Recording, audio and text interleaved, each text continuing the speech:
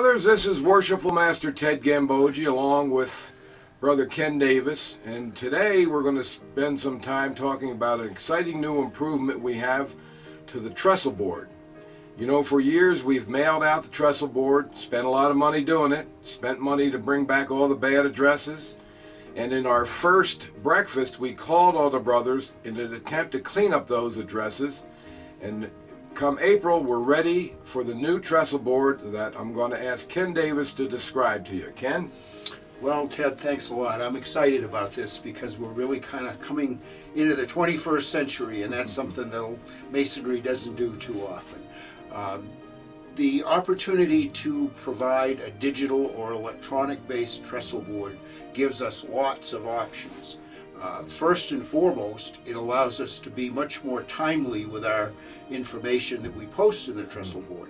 As you know from my hounding you about getting me your articles, we basically said that we needed the articles by the stated meeting.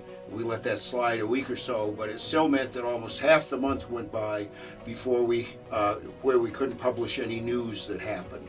So this will allow us to go essentially up to the end of the month to get something out to the brothers the first of the next month. Now that doesn't mean I'm going to let you off the hook when it comes to getting your article in. I'll write it tonight. But I do think that that's probably the most important thing. In addition to that, it allows us to take advantage of some of the technological things that are happening. For example, we, instead of having black and white except for the color cover of the Trestleboard, we can have color photos throughout.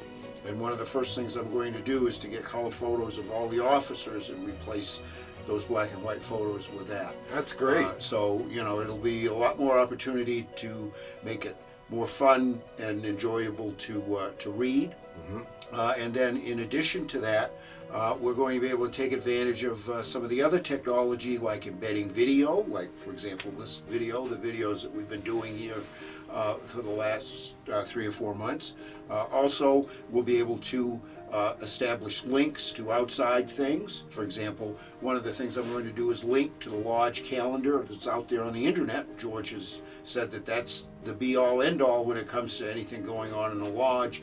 And so you will be able to click on a link that will take you directly to that calendar in real time.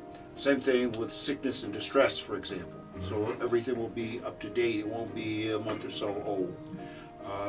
In addition to that, we have an opportunity to more widely disseminate the Trestleboard because we're not paying that postage, which is always the biggest cost associated with any kind of direct mail project. So we'll be able to, for example, send it to the Grand Lodge. We'll be able to send it to other lodges throughout Arizona, maybe other lodges throughout the country if that's what we want. All essentially at no additional cost.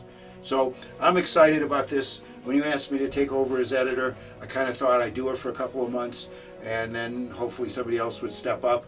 But I'm finding I really am enjoying doing this as a project, and it's an opportunity for me to maybe use some of the talents that I have to take the photographs and so on and so forth. So I appreciate the opportunity, and we're looking forward to the Trestleboard growing over a period of time as we take advantage of some of these new things that I've just mentioned.